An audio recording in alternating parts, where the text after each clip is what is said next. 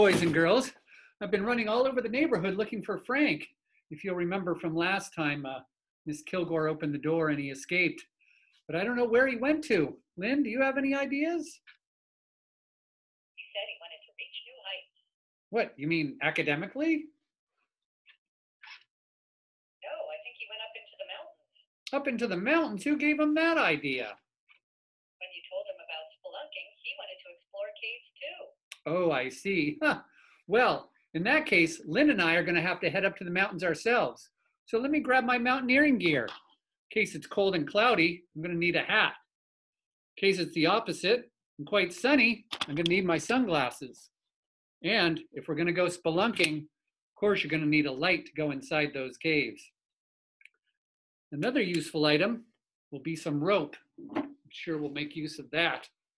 All right, boys and girls. This could well be a very perilous journey, but if you're willing to come with us, we'd appreciate the company. We may not come back for over an hour, but in any case, thank you for joining us. And if you see Frank before we do, tell him to come back to the STEAM lab where he belongs. All right, adios.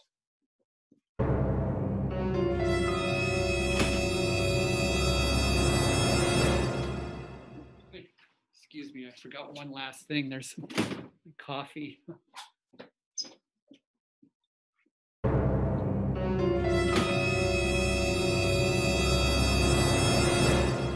course, we might also get hungry, so we need some snacks and just grab these peanuts.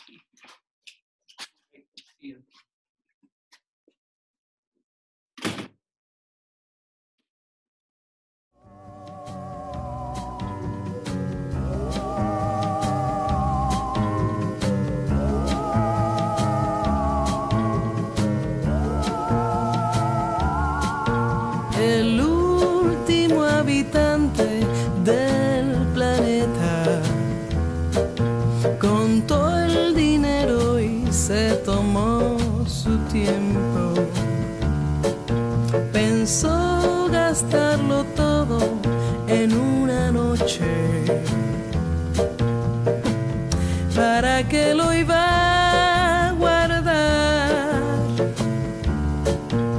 Primero ver que estrenan en el cine, después mi restaurante favorito. Buscó en su agenda con una sonrisa para ver a quién llamar y pensó: ¿quién será tan feliz como yo? Gira el mundo a mis pies para mí, porque sí.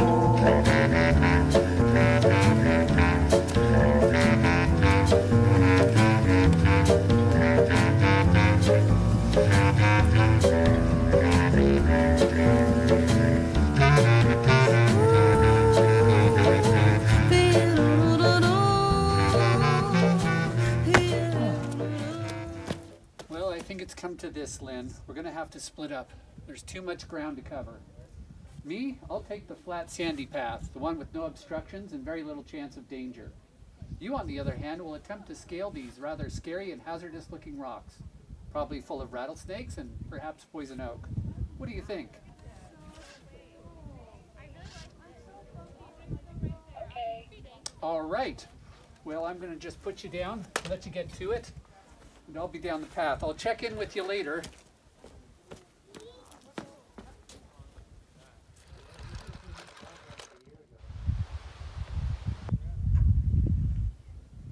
No sign of him yet.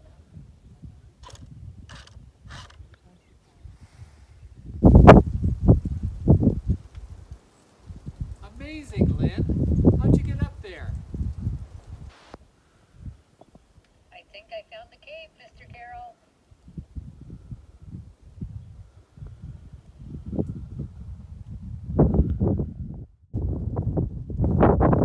Fantastic, Lynn. Oh, good job spotting the cave, Lynn. I really hope Frank's inside. Now the plan is for me to tie you up and lower you into the cave and find out if Frank's in there. Mr. Carroll, this isn't going to be dangerous, is it? Oh no, I'll be perfectly safe.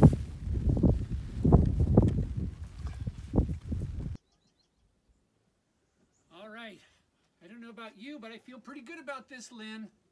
Okay, I'm gonna let you down into the cave. Good chance Frank could be there. Bye-bye. I'll see you soon. And don't worry, you're still under warranty. I checked. Sorry about the scraping there. Maybe just... We've got plenty of rope, don't we? Yeah, we've got lots of... Well, lots is kind of a relative term. I mean, we've got more rope than some people.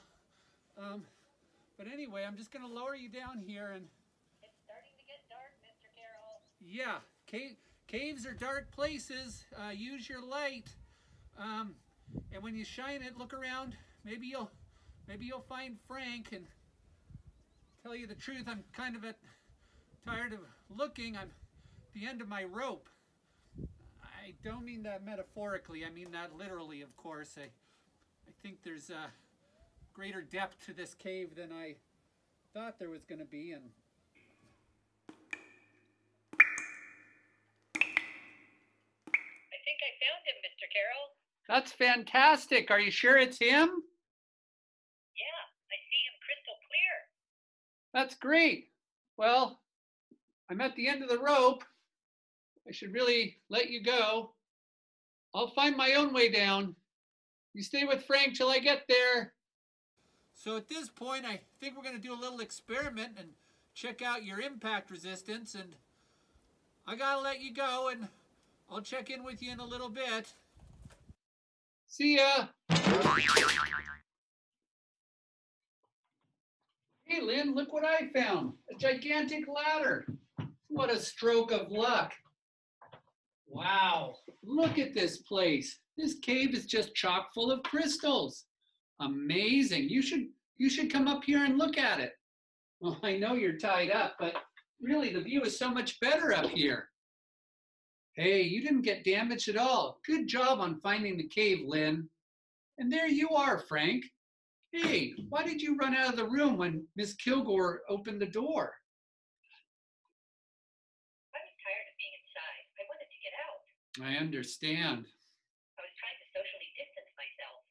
Aren't we all? Well, I'm glad we could get together today because we are going to talk about crystals.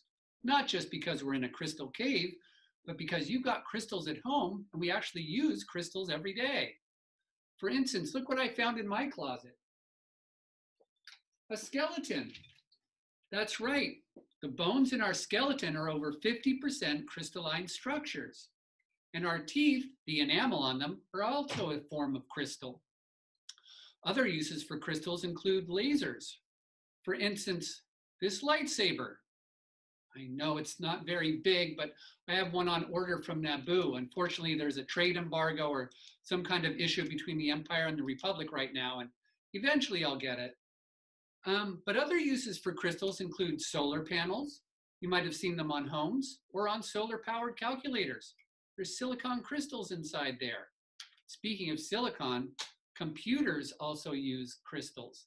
Those central processing units, they're built on silicon. You might have heard of Silicon Valley. And silicon is a form of crystal. And finally, LCD screens. I know you've used them before because the iPad has LCD screens. The C stands for crystals, liquid crystal displays. Well, anyway, let's talk about the crystals you're going to work with today. What I'd like you to have at home is some salt, string, a measuring cup, some spoons, perhaps measuring spoons, a stick, could be a popsicle stick, could be a pencil, could be a stick from your yard, and an empty cup and some way of warming up water. And so what we're going to do today is we're going to heat up some water, stir in some salt or sugar, and find a way to create crystals. So here's what you're going to do. You're going to take your measuring cup, and I've already heated this water. Now this is the most dangerous part. When you heat up the water, please have an adult around, or just make sure you don't heat it up too much, maybe just for a few seconds in the microwave. Now, when I say heat up a cup of water, I actually mean 8 ounces, because in science, we use numbers to be exact. There are different kinds of cups, like this big blue cup, or this little Dixie cup. But when we say cup, whether we're cooking or doing science, we actually mean 8 ounces. So here I have 8 ounces of heated up water. Now I'm going to measure out teaspoons of salt. So what we're going to do is you'll take the teaspoons and stir the crystals into your warm water. What they're going to do is dissolve. Dissolve means they're going to break apart into tiny little particles so that you can't even see them in the water anymore. And what you're going to do is just keep adding more and more crystals until it can't hold anymore. That means it'll be saturated.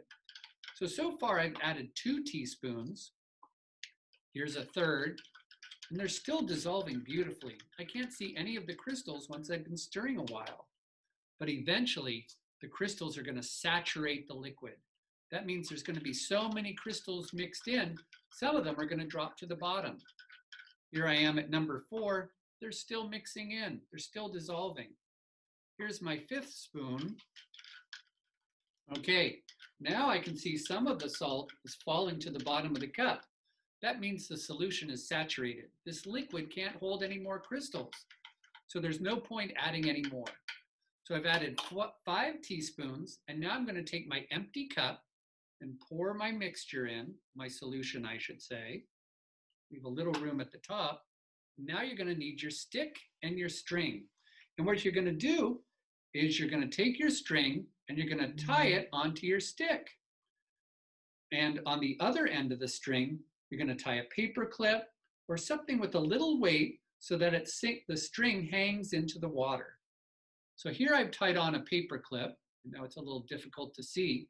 And I'm going to lower it into the cup. Now right now the string is so long, the paper clip's hitting the bottom. So what you can do is you can rotate or turn the stick so the string is a bit shorter.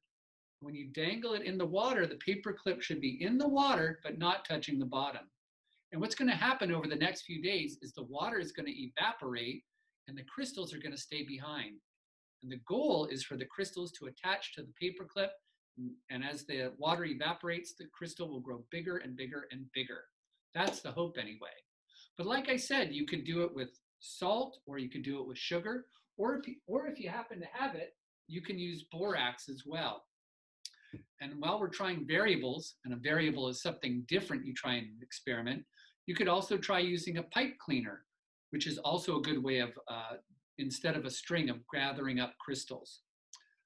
So this will take several days. So what I'd like you to do is eventually take a picture of what crystals you created, or if crystals don't form, let's talk about why they didn't form. But anyway, we should get back to the STEAM lab now.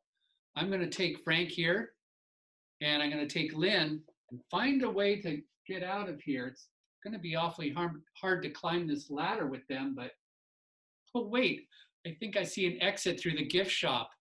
Well, it's been great having this time with you boys and girls. Good luck with your crystals. We'll check in next week and share what happened and how it went. So take care of yourselves, and Frank and Lynn and I will be back to see you next week. Bye for now. Sure, I can buy you guys something in the gift shop.